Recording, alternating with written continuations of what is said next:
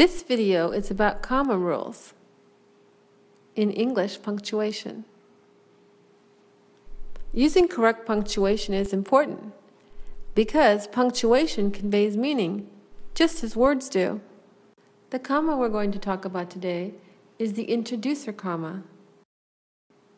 We use the introducer comma to separate an introductory element from a main clause. There are three types of introductory elements in English: words, phrases, and clauses. Use a comma to separate the introductory element from the main clause.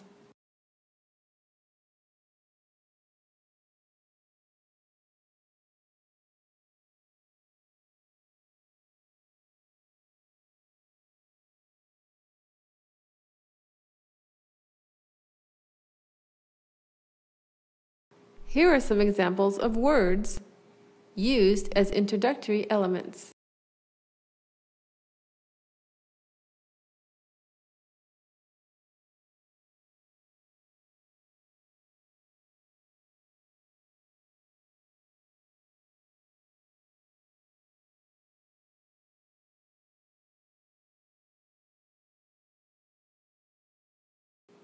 Here's an example. Moreover, culture shock affects nearly everybody who enters a new culture. Suddenly, new experiences seem stressful rather than exciting. However, you manage to overcome the difficulties of adapting to life in a new country. Where would you use a comma in these sentences?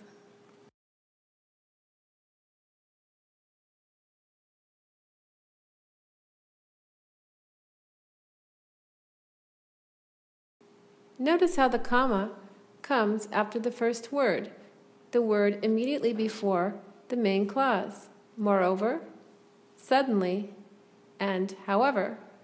Each of these words is an introductory element.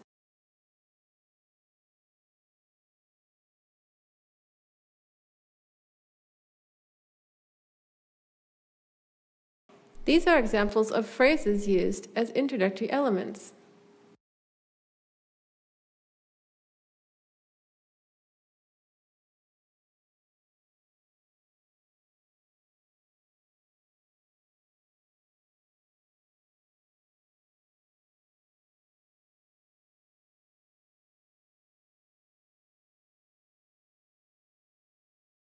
Sooner or later, most people get homesick the first time they leave home.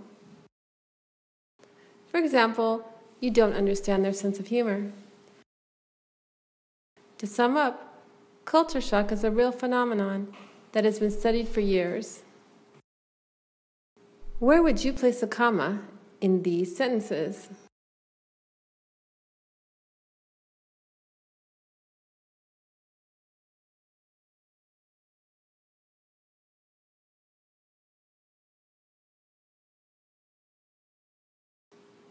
Notice how the comma goes after the introductory element, which is a phrase in this case. Sooner or later, most people get homesick the first time they leave home. The comma goes after sooner or later. For example, you don't understand their sense of humor. The comma comes right after for example. To sum up, culture shock is a real phenomenon that has been studied for years. Again, the comma comes after the introductory element.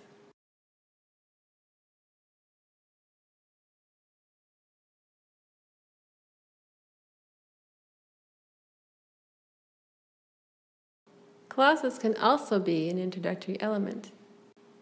Notice that clauses always have verbs in them.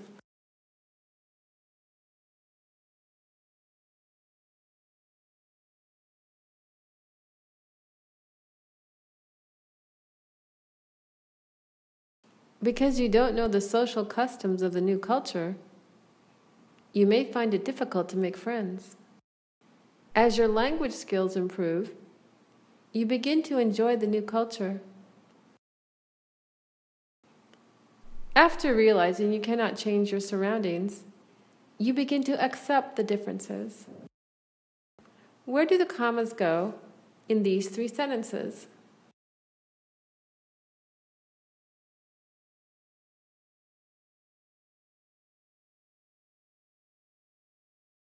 In the first sentence, because you don't know the social customs of the new culture, the comma goes after the clause.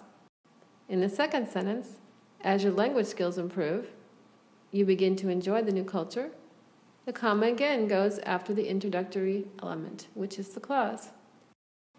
And the third sentence, the comma again goes after the introductory element, the clause, after realizing you cannot change your surroundings.